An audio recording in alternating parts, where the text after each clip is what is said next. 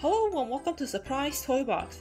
So I spent last weekend putting together some of the sets from that bulk lot that I bought from Salvation Army, and it looks like there's a lot of Ninjago stuff. So this is the Ninjago Fire Temple, I think it's called. All the minifigures are complete. Master Wu is missing a staff, but all the other ones have their accessories. The build itself is actually incomplete. There's a lot of missing pieces. Yeah, so there's like missing things here. This drum thing sits on them. There's like the doors, has the dragons on it. You see this towel on the roof is missing. The stands here are missing. This like part of the doorway is missing, but like it's enough to put together most of the set. There's like this one doesn't have the little like thing that makes it like curve down. So yeah, like I'd say maybe 80% complete. There's a lot more, so I kind of like sorted everything into piles. This is a bag of minifigs that I still have to get through.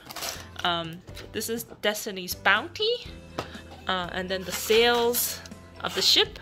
The bottom here is part of the Hobbit hole. Here's the roof of the Hobbit hole. More pieces that I think belong to the Hobbit hole. Definitely not complete, but the minifigures are actually all in here, so I'm gonna sort through that as well. And if we look at this mess on the floor here, this is part of the dragon that goes with the fire temple, so I haven't sorted through that yet. The wings are there. I think the head is there, but it's probably not quite complete. We'll see. This is another Ninjago set. This thing is complete, I think, but then I have to build like the vehicle and stuff. Then there looks like there's some city sets, like a plane or something. And then here is another Ninjago set that I have to put together. So this is just a vehicle. So there's like 1, 2, 3, 4 possible Ninjago sets from this bulk lot, plus the Hobbit set, so that's 5 like incomplete sets. We'll see if anything is complete, but there's already a lot of missing pieces on the fire temple, so I don't know if it's worth ordering pieces from Lego. It is an older set from 2011 maybe? I'm not sure actually. I don't really follow the Ninjago line. And on to some new stuff that I picked up this week. I did go to the Salvation Army on Monday, and I just grabbed this notebook for $1.99. I thought it was pretty cute. So it's just a cat and a dog, a Shiba Inu, and there's like cute designs on each page, like that. And then there's like line pages, so it kind of like alternates. Yeah. So I'll use this to like write down some ideas and stuff, my to-do lists. Also grabbed this yesterday for $1.99. This was in the household goods section, I think because the person who was pricing it didn't realize it wasn't just a box. So it's like a wagon, but if you open it up, it is actually the 10-disc set of Toy Story 1, 2, and 3.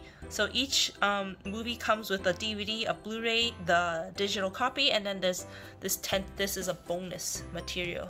Oh, not this one. This one maybe? I don't know. One of these. Here we go. No. I don't know. I actually already own these 3 movies. 2 on Blu-ray, and then the third one on the first 2 on DVD, and then I have the third one on Blu-ray. But I actually couldn't pass this up for only $2. I'm sure someone will buy it from me.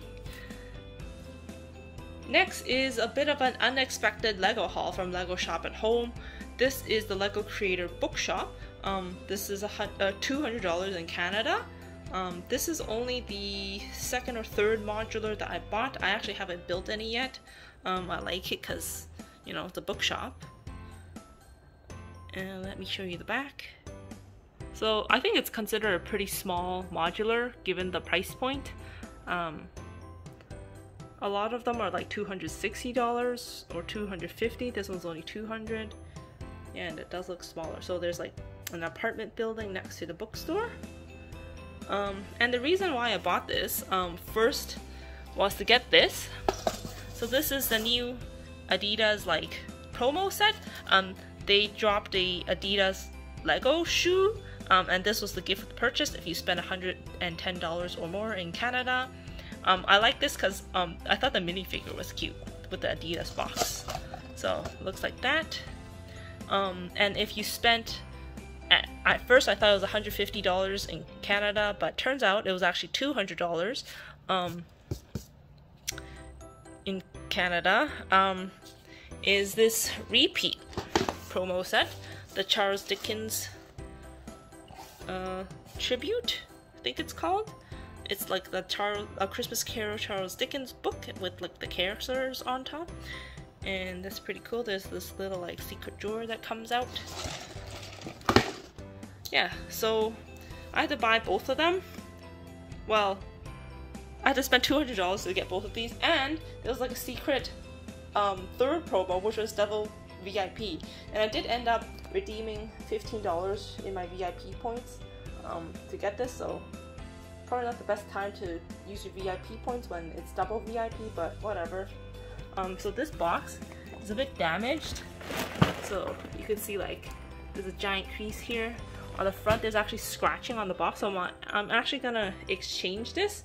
I have to send it back to Lego using FedEx, and unfortunately FedEx is quite far away from me, so I have to lug it around. So that is the update this week. I'm trying to find more crap at the Salvation Army because I like finding treasures. Trying to, you know, hold off on the Lego buying until at least Black Friday, but two of my coworkers bought stuff for these promos, so I got sucked in peer pressure. Anyways, that's all for now. Remember to subscribe, leave a comment, a thumbs up, and I'll see you guys next time. Bye!